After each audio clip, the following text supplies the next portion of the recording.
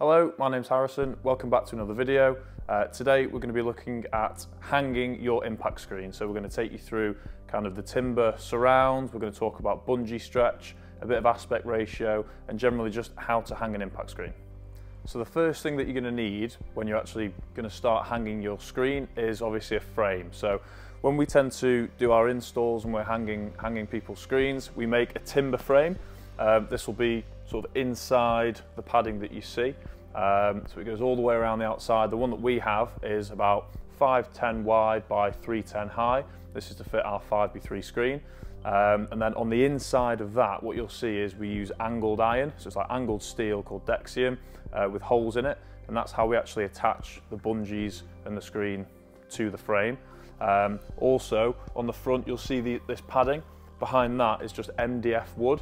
So you can make your frame and then put MDF and bring it out, so that's actually going to hide the bungee stretch and the edges of your screen to give you a really nice clean look.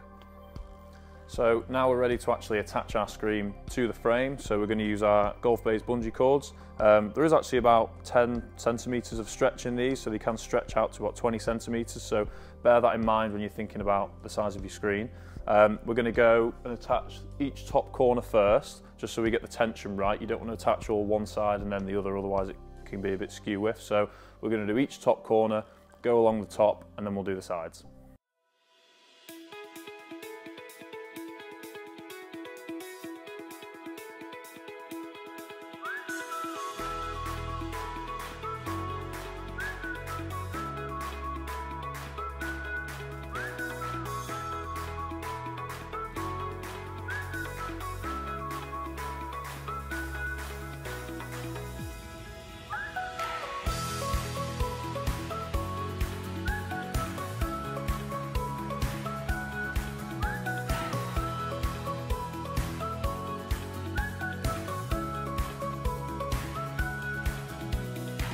So now we've got it all hooked on the top with the bungees, we're now going to start to do the sides. So again, you want to do a couple on one side and then a couple on the other, just to keep the tension even. You don't want the screen to be pulled across to one side or anything like that. Again, with the tension, if you find that you're getting a little bit too much bounce back, or you feel like the screen's actually a bit saggy, if you're getting too much bounce back, take some bungees out. That's going to soften the screen.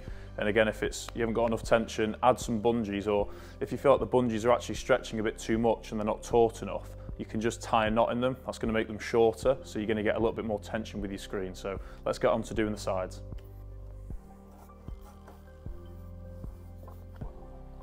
So when we're putting the bungees on, we want to get the looped end through the front of the screen, through the eyelet, so that the ball is at the front of the screen. And then on your Dexium, find the right hole for the right height of the eyelet, pop it through that hole. With your other hand, grab the loop, pull it through, feed it through, get it around the ball of the bungee, and then you can pull the ball so that it's nice and tight. So as we're attaching the screen, it might be worth talking about aspect ratio, which is what a lot of people ask us about in terms of their screen and what their projection on the screen is going to look like.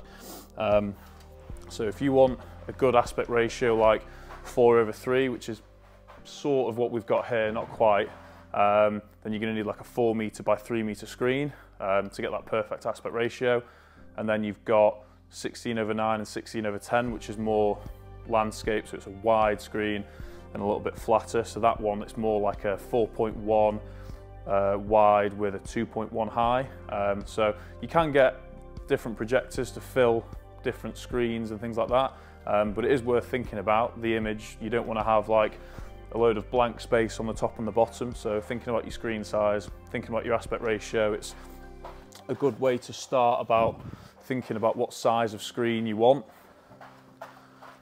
Obviously at Golf-Bays we can help you with that. We do loads of different projectors and work with different companies who can work things out for you. So if you tell us, you know, what you want it to look like, do you want it to be more square of an image like a 4/3, or do you want it to be more 16/9 like a widescreen sort of TV, more cinema based, then we can make it work for you.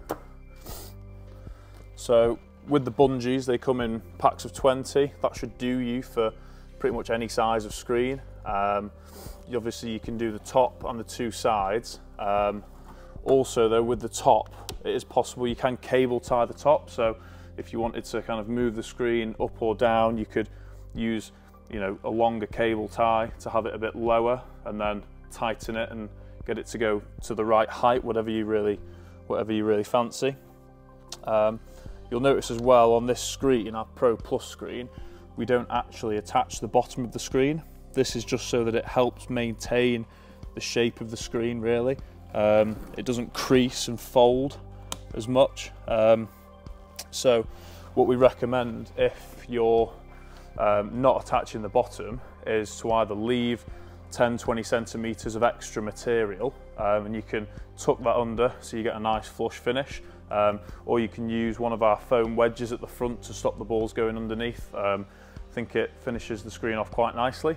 So again, there we have it really. That's an impact screen hung. It's taken 20 minutes to do, if that, with a bit of filming.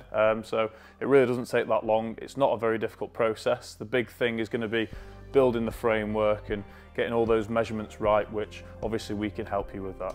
And there you have it. That's a full impact screen hung, ready to start playing some good virtual golf on.